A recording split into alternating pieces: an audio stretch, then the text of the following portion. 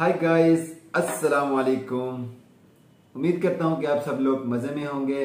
अपा कबर सया हरब अंदा बाइक सजा। Today I will react one video I don't know about what. Let's watch together. Thank you to you Mohammad अमीरुल Hafiz. Share me the link. Video को start करने से पहले अगर अभी तक आपने मेरे YouTube चैनल को सब्सक्राइब नहीं किया तो जल्दी से सब्सक्राइब करें और साथ ही बेल आइकन को ऑन करें ताकि मेरी न्यू आने वाली वीडियो की नोटिफिकेशन आपको बर वक्त मिलते रहें। तो आइए चलते हैं वीडियो की जानिब।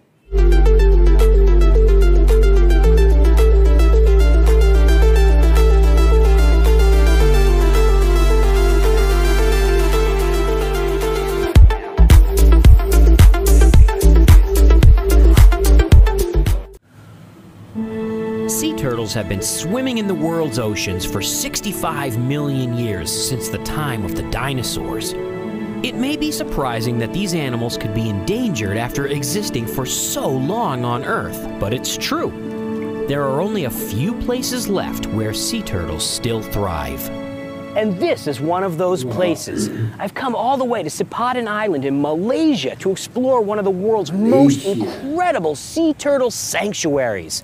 I'm Jonathan Bird, and welcome to my world.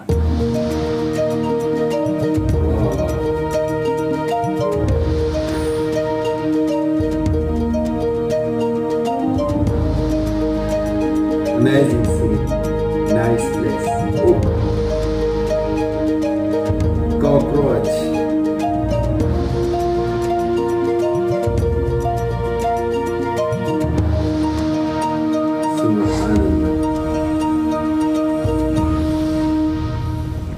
Blue world. Well, now we go. We head out towards the reefs of Sipadan Island. This island is so small that you can walk all the way around it on the beach in an hour. Yet, it has a huge population of sea turtles. I suit up for a dive to explore the reefs and hopefully find a few sea turtles.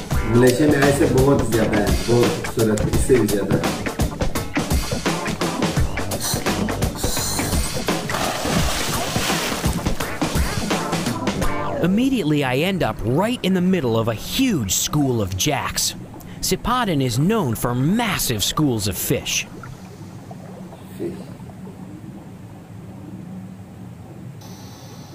As the school of jacks swims away, I spot my first sea turtle, a green sea turtle swimming over the reef. It wasn't hard because they're everywhere. Some are swimming around while others are napping on and in the reef. Sea turtles actually sleep underwater while holding their breath. A sea turtle can easily hold its breath over an hour. A few hundred feet away, I find a hawksbill sea turtle munching on the reef. She's plucking out tasty sponges and invertebrates that hide in the coral, rather than eat the coral itself. It takes a tough stomach to digest this stuff.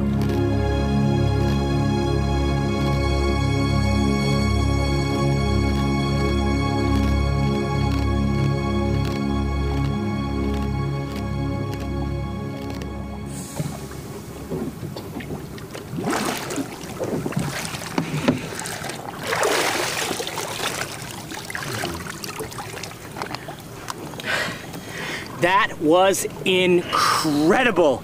I have never seen such big schools of fish anywhere. But the sea turtles! Man, I must have seen 30 sea turtles on one dive! Amazing! As we circle the island, I can see the tracks left in the sand by females that have climbed the beach to lay their eggs. It all starts when a male, identified by his long tail, catches up with a cooperative female and courts her.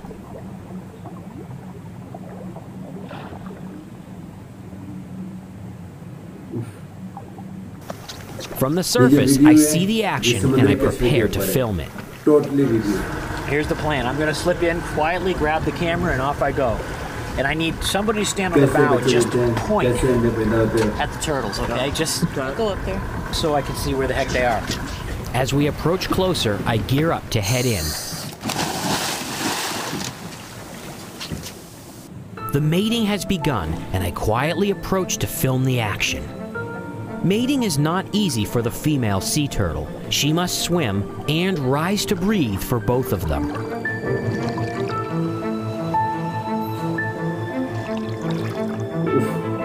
The male's long tail holds the female and fertilizes the eggs, while claws on his front flippers give him the ability to grasp the female's shell.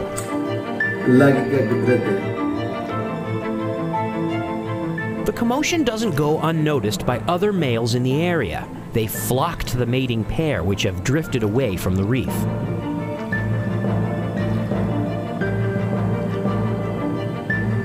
In competition for a limited number of females, the other males look for ways to dislodge the suitor.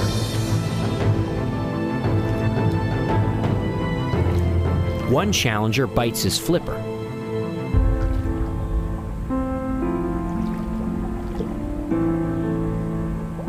When that doesn't work, he tries a blast of air bubbles.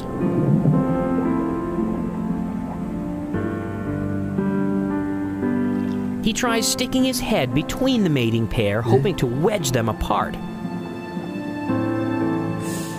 Through it all, the mating male must hang on and tough it out. Fighting back would mean losing his grip, and that's just what his rivals want.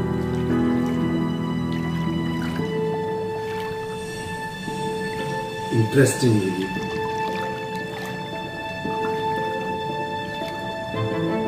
Eventually, no less than 4 additional male turtles arrive to challenge the suitor. They all try the same techniques, and it's starting to wear him down. Meanwhile, the female is near exhaustion. The male is only struggling to hold on. The female is struggling to survive.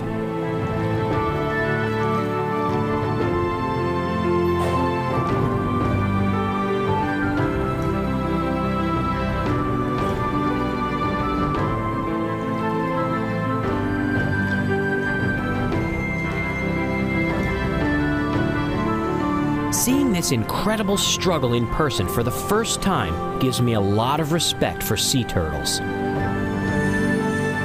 Hours later, the male has outlasted his rivals. He fertilizes the female's eggs, and with luck, his genes will continue on. As if her job weren't hard enough already, the female now faces another tremendous task: to lay the eggs, but it must wait until nightfall. After the sun sets, I head to the beach in total darkness.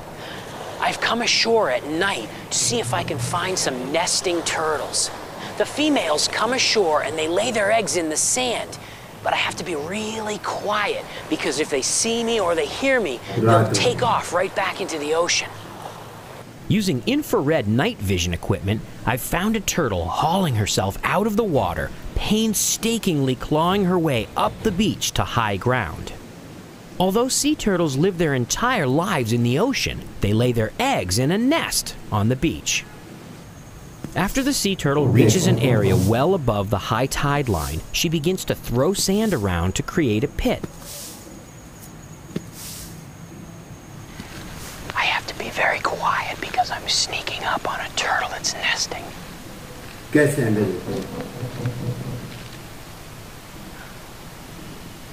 They get pretty nervous when they're nesting because predators are everywhere. She must stop frequently to catch her breath. Her crushing weight on land literally asphyxiates her.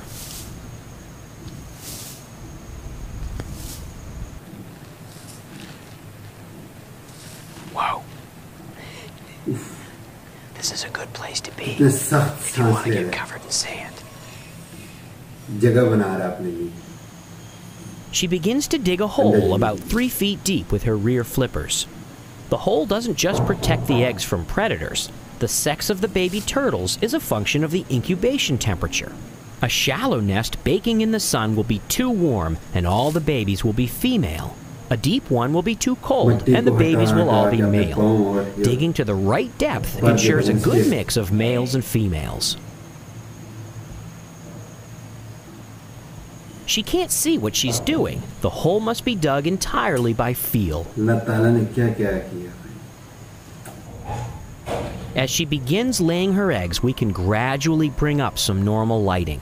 She's committed to the nest now.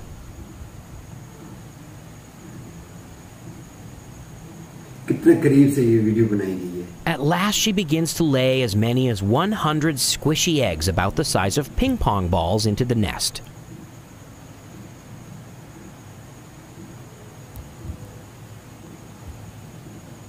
In 2 months, these eggs will hatch and the baby sea turtles will emerge.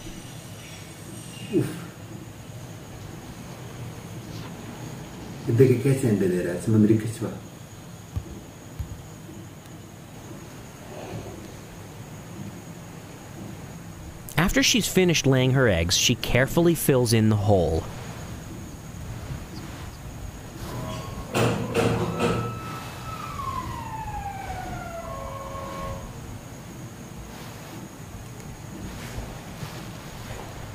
Then she cleverly disguises the exact location of the nest by flinging some more sand around.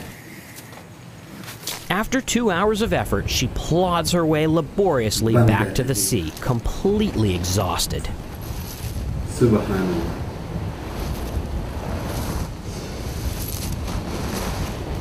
For a sea turtle, 100 feet back to the water is like running a marathon. It requires enormous effort. Her body is just not designed for travel on land.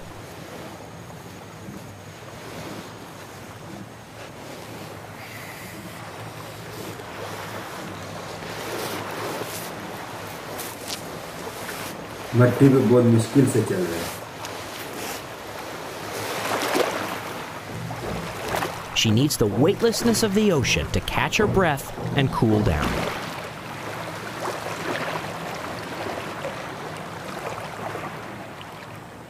Finally, she heads back to the reef for a well-deserved rest.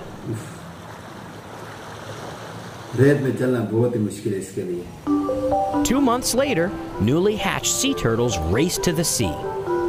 Each baby turtle must rush past a gauntlet of predators from land, sky, and sea to reach the open ocean. Odds are, only one of these baby sea turtles will survive.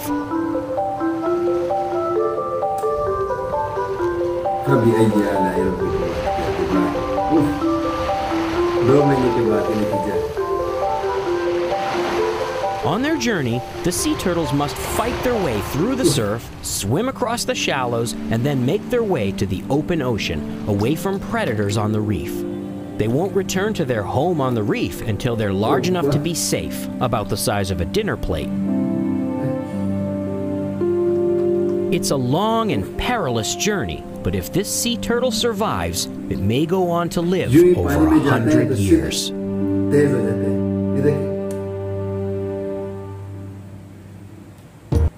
उम्मीद करता हूं कि मेरी ये video आपको अच्छी लगी होगी। तो ऐसी वीडियो देखने के लिए इनामुल्लाह यूट्यूब चैनल को सब्सक्राइब करना मत भूलिएगा।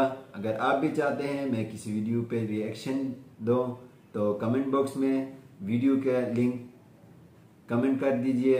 इंशाल्लाह नेक्स्ट मैं उस वीडियो पे रिएक्शन दूंगा। तो आज की वीडियो यहाँ तक थी। इंशाल्लाह मिलते हैं नेक्स्ट वीडियो में। तब तक के लिए अपना ढेर सारा ख्याल रखिए और अपने इस दोस्त को इजाजत दीजिए। अस्सलाम वालेकुम।